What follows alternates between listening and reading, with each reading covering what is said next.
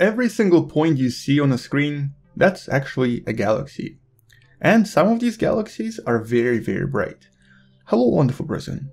Today we're going to be talking about a discovery, or actually a rediscovery, of a very strange galaxy, an extremely bright galaxy that we initially thought was a quasar.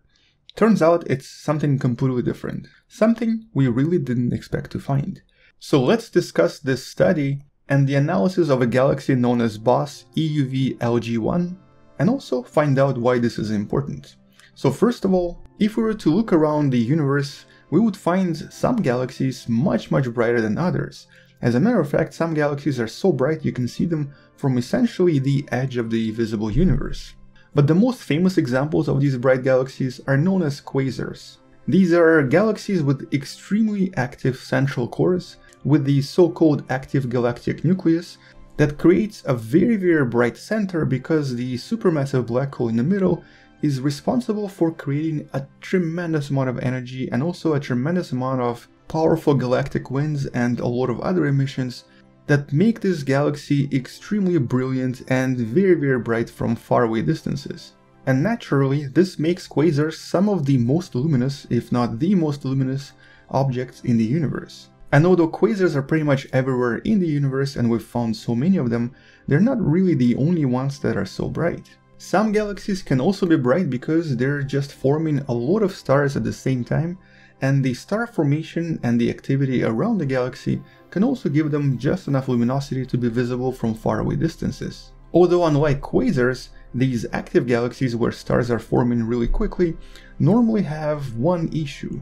And the issue is that they also contain a tremendous amount of intergalactic and interstellar gas that often blocks many types of light, with only some light being visible to us. Because of this, we normally refer to these galaxies as luminous infrared galaxies, also known as LIR. Here's sort of what they might look like. They're extremely luminous, but they're only visible in infrared light because most of the other light is blocked by the gas, which makes these galaxies somewhat difficult to see in optical light. In other words, you would need a special infrared telescope to be able to see them. And also they're not as bright as quasars, meaning that they are normally only visible from certain distances. And in comparison to our own galaxy that produces around 1 to maybe 2 masses of the Sun in terms of new stars per year, a typical LIR or luminous infrared galaxy like the one you see here will produce around 100 times more, which is why they're so much brighter. Okay, so we kind of covered the basis here. We know what quasars are, we know what luminous infrared galaxies are. What exactly is happening with this galaxy? Well, initially when this was discovered, and also classified by the survey known as BOSS, which stands for Baryon Oscillation Spectroscopic Survey, the scientists believed that they just discovered a new quasar that wasn't really special in any way, but it was a pretty bright galaxy. Also, with a redshift of 2.47, it means that this galaxy was pretty far away from us. It was essentially in the part of the universe that showed us the universe when it was only about 2 billion years old. That's over 11 billion years ago, which according to this calculator gives it a distance of about 19.2 billion light years away from Earth. So it is pretty far, but just the fact that we can see it means that it's already quite bright. Much brighter than most of the galaxies we usually see. But the problem is that it was also emitting a type of a light that's normally not seen from quasars. It was producing a lot of ultraviolet light, and it was also producing what's known as Lyman alpha emissions, which is essentially emissions of hydrogen line. In other words, what this suggested is that a lot of stars were being generated in this particular galaxy, way more than we expected. Which also implied to the scientists that the brightness itself was not coming from the black hole in the middle, it was coming from the entirety of the galaxy. But something wasn't really making sense because the galaxy was still way brighter than it should be, and it was also not producing any infrared light like the previously mentioned LIR galaxies, suggesting that something else is happening here and something we've never seen before. And well, the only explanation that the scientists give so far is that it's most likely because way more stars are being formed in this galaxy, and also it only started not so long ago in terms of cosmological ages.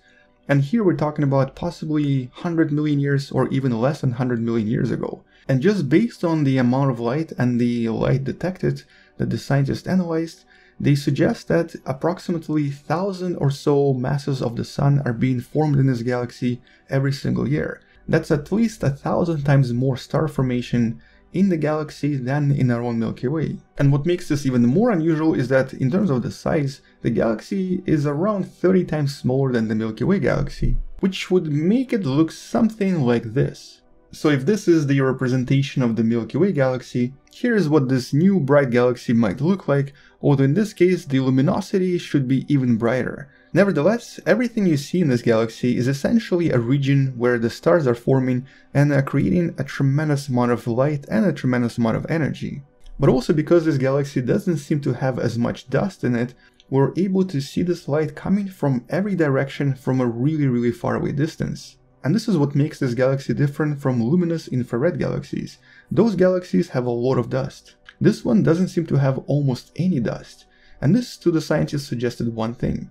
We're probably just looking at a baby luminous infrared galaxy, or essentially at a baby dwarf galaxy that will eventually combine with other galaxies, and with time, with billions of years of evolution, will turn into something similar to the Milky Way galaxy.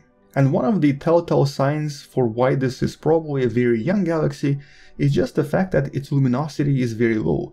This means that not a lot of supernova happened here, not a lot of gas enrichment occurred, and most of these stars and most of the material here is essentially brand new. It probably existed for maybe a few 100 million years, and it then started to create a lot of stars at the same time. And so eventually, once these supernovas start happening, this is when all of the dust will start coming out, and will then probably turn this galaxy into a luminous infrared galaxy, which will make it very bright in the infrared light, but not so bright in the ultraviolet light that it's currently emitting. At least that's the current assumption after one paper. But with more follow-up papers and with more studies of this galaxy, we might actually discover what's really happening here. For all we know, maybe this is a completely new type of a galaxy we've never seen before, and maybe it will help us solve some other mysteries in the universe that we've never been able to solve. But for now, that's all we know. Until we learn more, that's all I wanted to mention in this video, so make sure to subscribe, share this with someone who loves learning about space and sciences, and maybe come back tomorrow to learn something else. Also, consider supporting this channel on Patreon or by buying the Wonderful Person t-shirt you can find in the description, and I'll see you tomorrow, space out, and as always, bye bye.